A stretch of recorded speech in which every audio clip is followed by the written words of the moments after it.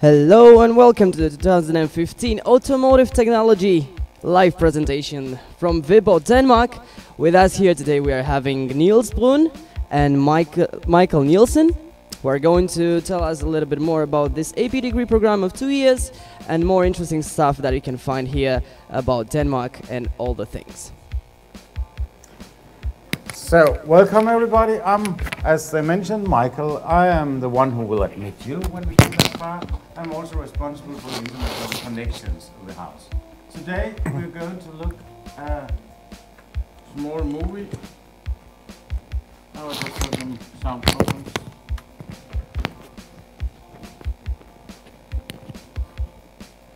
So sorry about this. So it works now? Good. We're going to see a little movie about our study today. We're going to talk about the automotive technology that we offer here in Campus Viborg, Dania, Danish Academy of Higher Education. And after that we will go more detailed into the study and the conditions we offer around. And next to me is the one responsible for the education, that is Niels Brun. Yes, hello. I'm program manager for the Automotive Technology program, and after Michael have give you information about the education, I will go in details with the technical stuff, and you can answer me some questions about the technical stuff. Yes. So basically we're talking about a 2-year education. That's a so-called AP degree, academic program degree. It's only 2 years and actually only 3 semesters at school. You can say it's about 2/3 of a bachelor education, but you still have, after the education, the possibility of topping up to a bachelor. I'll revert to this item later on. But 3 semesters at school and 1 semester where you spend 3 months, at least 13 weeks, in a placement working either in Denmark or abroad in a company really dealing with automotive technology, because this education we're talking about is very practically orientated, and it peaks of course in your placement in the 4th semester. But I think it's now time to give this to see this introductory movie made by 2 of our students.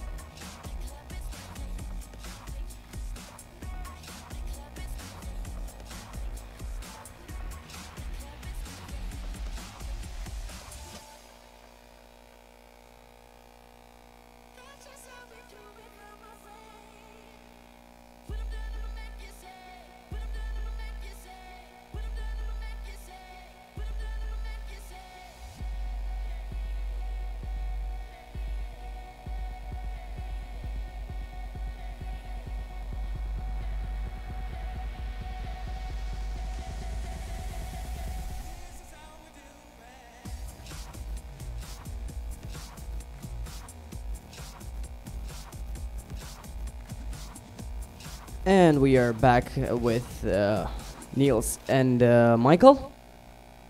Yes, welcome back. I hope you found it interesting, because it is an interesting study, a study that you will not find in many places on the planet, because many places you have educations pointing at how to design cars, car engineering, but car technology as a higher education is found very rarely around, and it gives you a lot of good job possibilities. But just I want to start with some practicalities about studying here. We are now in a province city. We are not in Copenhagen, we are not in Aarhus, but in a provincial city called Viborg, just in the middle of the peninsula of Jutland. And this city is quite peaceful, of course, but still vibrant. We have quite many students in the city. And what is very important is also, apart from being a nice city, historical city, that we offer some very good opportunities for young people to come here and study. First of all, there's a guarantee for all incoming students that you'll get accommodation here.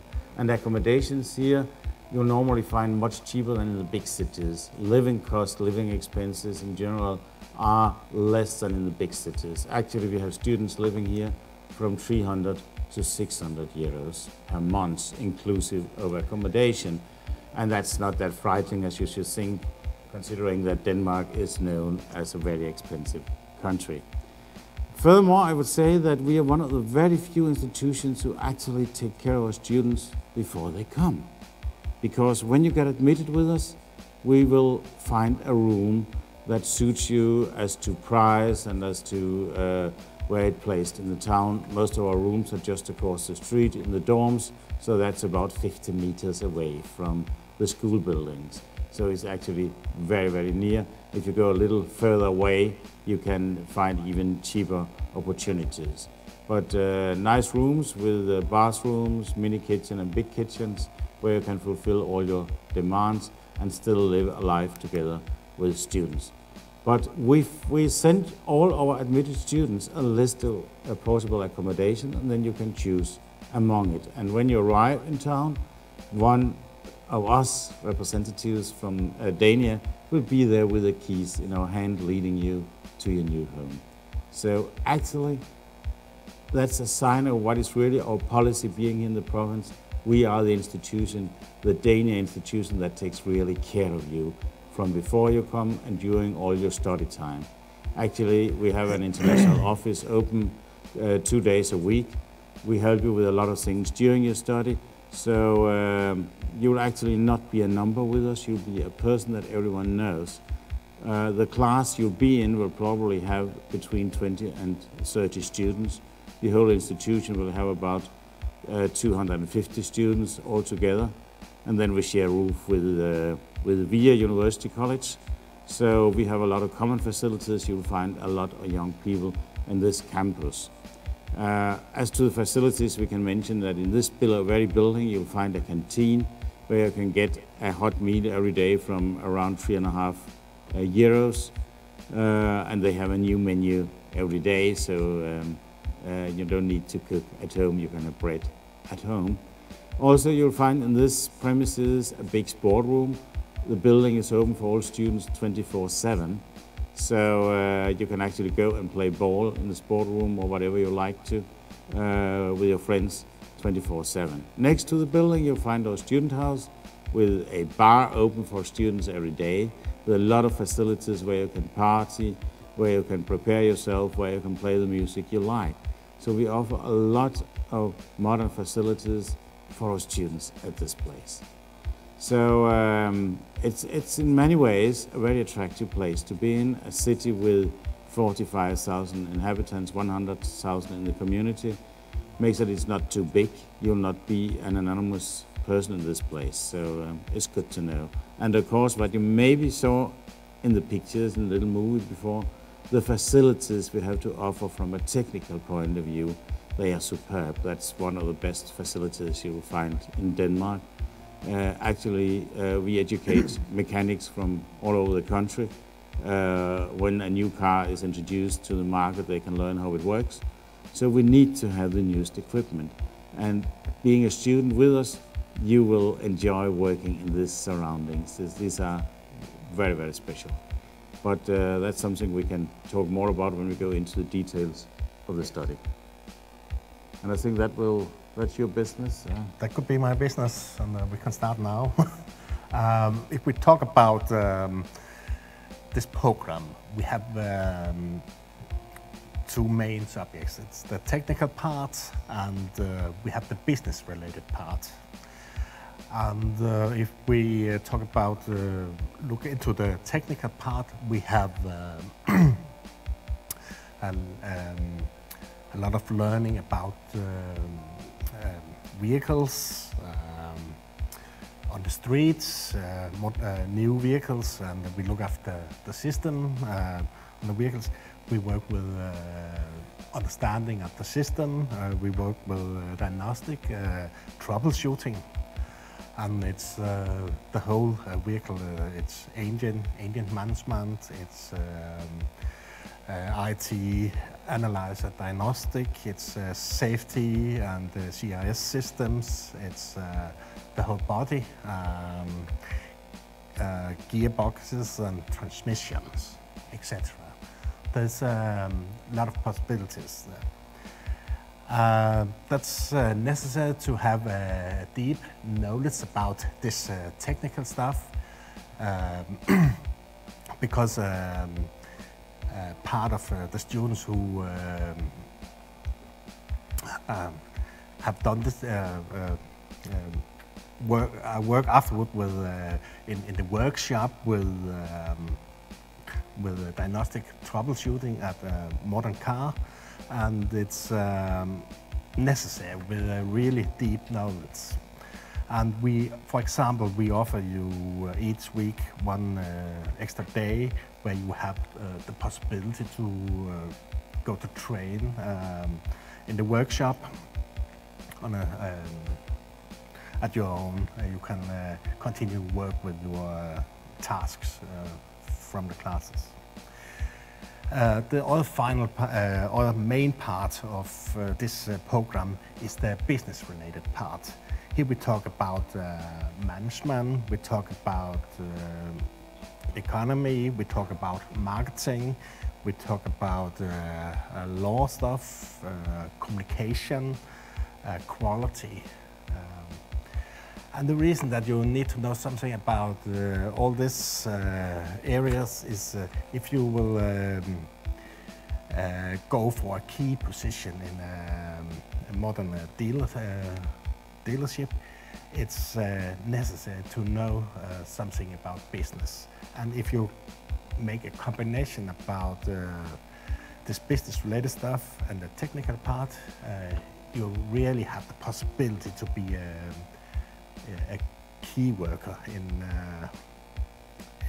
one of the new big exciting cars. That's shortly about the program, and that's the main thing. And added to this, we have the possibility to offer you some subjects about innovation, entrepreneurship. That means you have the possibility to make your own business plan if you will have some dreams, plans to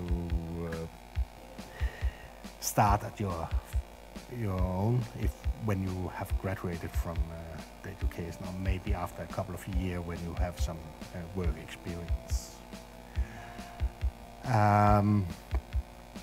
As Michael mentioned earlier, in the fourth semester you have to go to an internship, and we have the possibility to offer you an internship here in Denmark, or it could be abroad. And here in Viborg we are located in the middle of the country, and in our city or in the area between around our city, we have 8 youths, a company who work with export to the automotive area. So that would give you a great opportunity to work in a Danish company and get the relation maybe to your own home country. And of course you have the possibility to take the internship all worldwide. It could be wherever you live if you have a company there and you will bring your Danish education, you can you have the possibility to make a contract with a local company and do your internship at home. That's up to you. Of course, we will support you and advise you in the process. Yes, I think it's shortly about. Yeah. I can add that although we are a relatively small campus, you'll actually end up in a very international environment here. Last year I took students in from 15 different nations.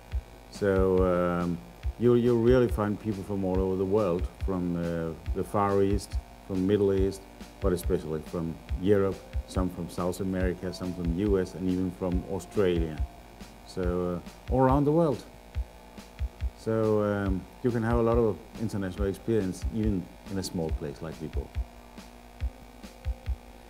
Some of our audience is asking what is the usual average time of response between the application and the approval of your application by the academy?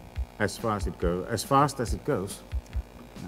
Right now we are taking in students every day. I'm doing interviews on Skype mostly with our applicants, and I'm taking about 8 to 10 in every day now.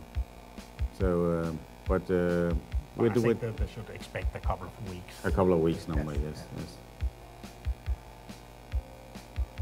But if you go in and apply the normal way, you'll find out that the system will tell you it's too late. It's not. We keep taking in as long as we have free study places. So good to know for everybody is that if you want to apply, just apply, because as long as we have free study places, you'll be taken in consideration and your application will be evaluated. Also, we encourage you to take advantage of our live chat and ask whatever question you may have regarding all the aspects that you'd like to find out from our professionals here on spot.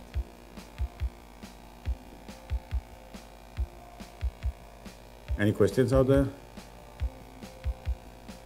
Somebody is asking if they already have a degree, if they can still apply to Dania. Yeah, no problem. So the answer is yes. Yeah. And I forgot to say that the education is for free for all people coming from the European Union. Okay, thank you. I think it's a good time for us to watch the short video to describe more about the life here in Dania and in Viborg. And let me say, it's a video with a lot of snow, and the winters in Viborg are normally not like that. A few weeks with snow and that's all.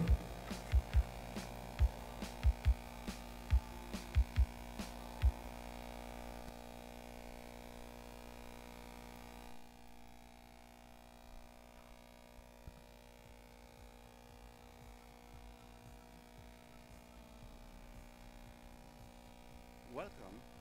You are now in Dania, the Danish Academy for Business and Technology in Viborg.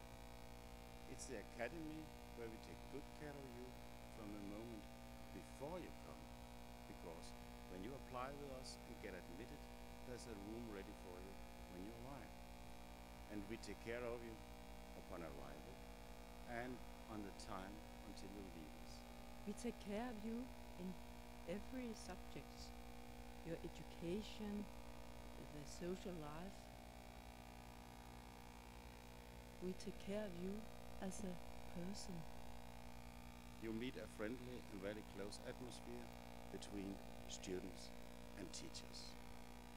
The environment is really nice, especially the relation with teachers. I was really impressed that the students and teachers, they are like friends. There's no this level of hierarchy here. You can approach them with their name, and in the classroom it makes difference for me because it's easier for me to learn the subject. Hello. With us you are not a number, you are a person.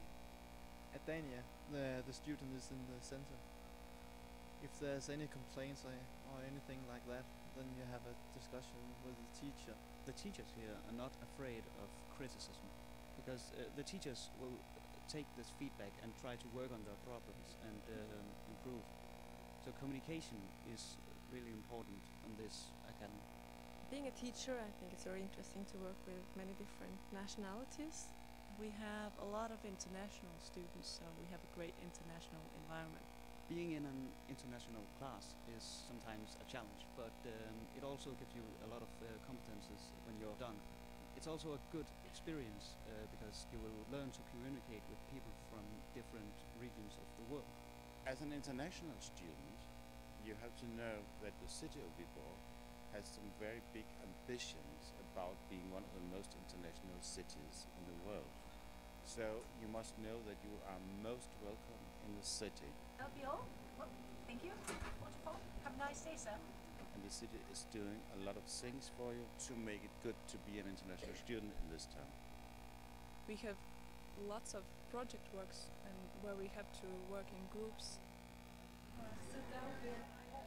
It's like in a real life situation where we have to work with different people together to have a project done.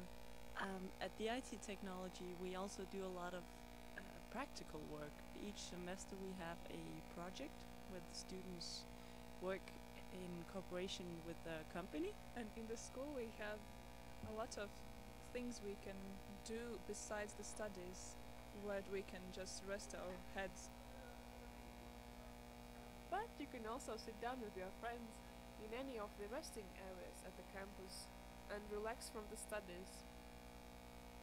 At Dania there is a student house. The student house is a place where the students have events, meetings and parties. Also a music room where you can practice your music, physical room where you can exercise. It's not only for the students at Dania, but for all the students at the campus. The dorms where we live, they're really close to the university, just in 1 minute and you're there.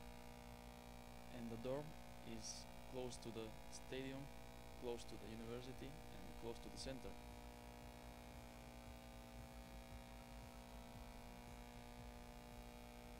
And if you're lucky, you will get the room in the dorm from where you can see also even the football match on the stadium without paying the ticket. Isn't it nice? Viborg is a small city, about 45,000 inhabitants. It's a very old city, so you'll find a lot of small streets, a lot of small houses and old houses with a lot of atmosphere.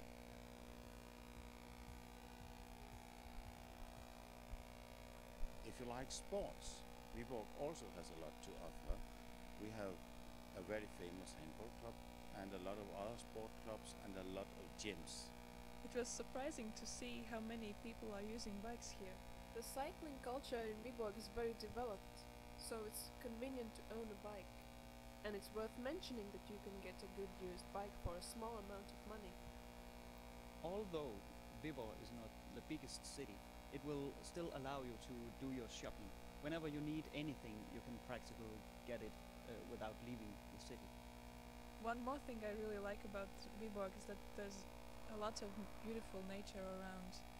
And by the center there are two beautiful lakes where the traffic is going through them. It's a really nice view. It's really nice to be here. It's something special to study in this university. I feel different. This is a really practical and great education, and it's free of charge here for EU students. It has been a joy to have this education. Hello guys, why don't you come and join us here in Viborg? I'll see you in Viborg. We're looking very much forward to welcome you here at our campus. Welcome at the academy.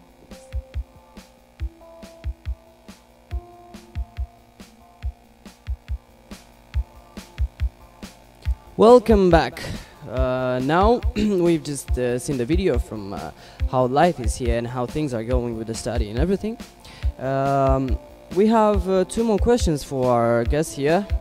Just to remind you, we are with Mikael Nielsen and Niels Brun, both of them teachers and coordinators and managers from Dania Academy for Higher Education. The first question is, if in case somebody is rejected, are they going to receive a rejection letter so they have some coverage? They are going to be told that they have not been rejected. That could be because of too bad language skills, for instance, or that they do not fulfill the demands made by the Danish Ministry of Education, or simply that there are too many students. That could happen as well, but we haven't reached that point yet. Okay, and the second question is, how is the interview like? To explain that in a good way, I think I'll tell a little bit about the Danish hierarchy and the environment being at this institution, because all teachers are approached by their first name and you. So there's a very free tone between teachers and students. And you'll find that tone, that melody again in the interview.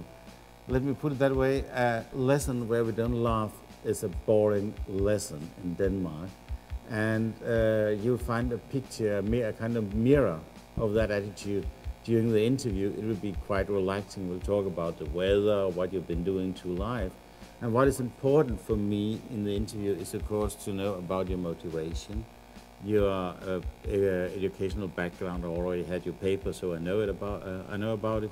But I also need to know if you have the fundings to go here, if you have some parents to help you, at least for the first period of time until you maybe get a job. And also about the cultural differences being with us, because it's a bit different in Denmark. We are just not lecturing, but we are trying to involve all students in the classroom, in class discussion. We want active students, students who want to take part in an active discussion-based teaching, and also being part of group works and project works and all that. So it's maybe a bit different from what you know, but and a very free atmosphere. And exactly in that atmosphere, the interviews will take place. So actually, we laugh during the interviews. It's quite relaxing, but I find out what I need to know. But don't be afraid of it. I hope this was satisfying. I think it was more than satisfying. We have another question here. Somebody is asking if they do not have the secondary education, which means the high school, yet finished, meaning they are yet in 11th grade, for example, or they have one more year to go. Is there any chance that they could apply to this academy? Actually, quite a big percentage of our applicants do not haven't passed their secondary education yet. So they're conditionally admitted. That means that they'll simply have to bring or to scan or to send the final certificate when they are that far. And in almost all cases, we get the paper. It's very, very seldom that people do not pass. It happens to the 9 years I've been working with admissions, once or twice. That's it. So they couldn't come because they didn't pass it, but that's one out of several hundreds. So that's normally not the case, but we take a lot in without them having passed their final exam yet. They'll simply have to bring it when they get that far, so no problem. Okay, I understand. So actually they can apply before they finish their secondary education back in their home countries. Yeah. Also, there is somebody else asking here, what is the average requirements for the final exams? Does it matter? I mean, does it differ from country to country, especially from Romania? Somebody is asking an average degree that they are eligible to pass with. As to this education, there are two approaches. One, the most common one actually, is that you come with a high school exam, and you need to have had English and mathematics or economics for around 250 lessons during the 3 last years of your high school. But on the other hand, we're talking about a technical education. So instead of having a high school exam, it's also possible to come with a vocational technical background and be admitted on behalf of that one. So both possibilities, both accesses are open. So it's not so much about the actual final degree, No, final grade. We don't look at grades, not very much. I think in case to this, it will be important to mention that we this year offer a short introduction course for 1 or 2 weeks. And for example, one of the week could be technical math. And, that means if you have forgotten something or a low grade, you have the possibility to upgrade yourself before our study starts. So that will be our recommendation, that you sign up for minimum 2 introduction weeks before.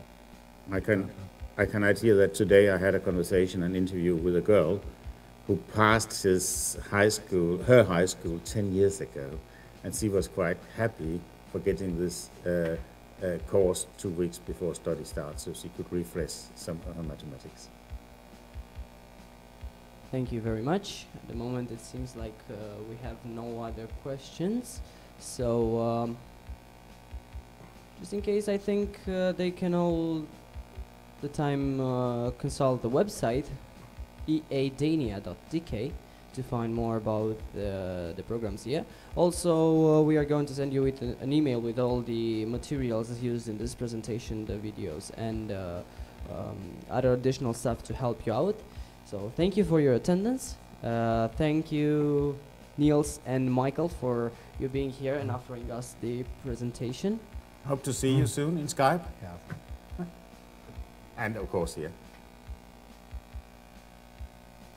Sorry, one more question just came through right now. Yeah. Somebody is asking if FC certificate is needed, and if the A grade is acceptable and considered as being passed. FC certificate, I'm lost on that one. FC.